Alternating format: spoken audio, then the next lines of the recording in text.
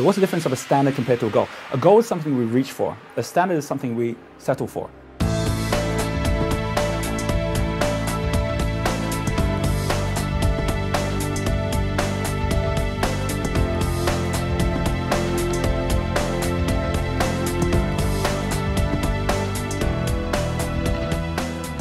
Why do we believe in social enterprise, or why right now there's so many people around the world who are really focused at this concept of conscious capitalism, or this concept of effective giving?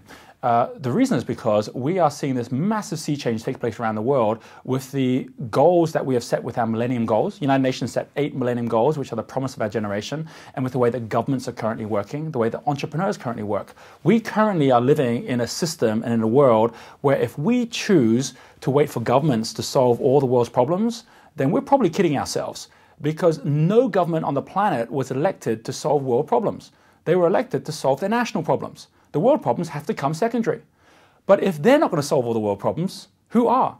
The United Nations Millennium Goals were set in the year 2000, and most of the people who signed against those, 192 countries, the presidents, the prime ministers, they're no longer in power. They've been elected out. Someone else is in. Those signatures that are on that piece of paper are not there to continue with that promise. So who is? We're still here. So what if the entrepreneurs of this planet were here to uphold those promises? A group of 8 of us got together in Singapore back in 2002, and we said, what if those promises were meant to be kept not by the governments of the world or not by any big organizations, but what if they were there to be kept by us? And my kids believe that. I got 3 kids, and the kids think it's the adults of the world who made those promises, not the governments of the world. So who's actually in better place to make that difference? Is it the ones who actually are able to access just their national flow, or is it the ones who can actually access global flow? The top entrepreneurs in the entire planet now, which includes the Bill Gateses and the Warren Buffetts of the world, already know this. That's why they are dedicating so much of their time and their voice right now to making a difference. Anyone at all who decides that they're going to actually go out there to make that difference, to be extraordinary, the first place to start is to take ownership on some of these promises of our millennium, these promises of our generation, and to say, well, you know what? An end to poverty is actually a real possibility, but it isn't going to happen by me waiting for someone else to make it happen. It's going to happen by me myself deciding to take some responsibility for making that happen. And the great thing is, it's only when we actually take that responsibility, things really do start to happen. What we're seeing is we're seeing this huge shift within groups like United Nations, where they're embracing entrepreneurs, where they're bringing us together and saying, you know what, the real trust that's taking place on this planet is not necessarily happening at the government level. It's certainly happening at the individual level. So Excel was invited to join the United Nations about a year ago. We're now part of the Global Compact. We're now part of the Clinton Global Initiative. We're part of all of the large groups of change makers around the world.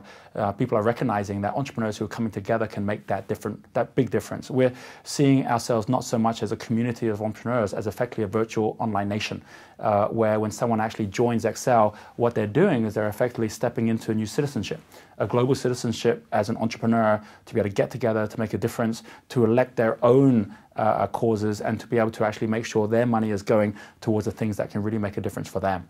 And I think that now that empowerment that we have is an empowerment that we've seen recently in the American elections, that individuals have to make that difference, that we're seeing all around the world as well, that any ounce of breath that we waste complaining about our governments or complaining about our environment or complaining about our economies or the weather is an ounce of our time taken away from the true value we can be giving, not by focusing at what we don't have, but focusing at the power we already do have to go out there and already make that difference. The $1 Million Challenge is a unique TV collaboration to help you make more money. Join now to get free access to the world's top sales, marketing and internet experts direct from your desktop. There are hundreds of shows like the one you've just seen. Tap into the combined experience of dozens of world-leading experts and thousands of other business people. There are also low-risk, results-based options if you're looking for more help. Sign up today.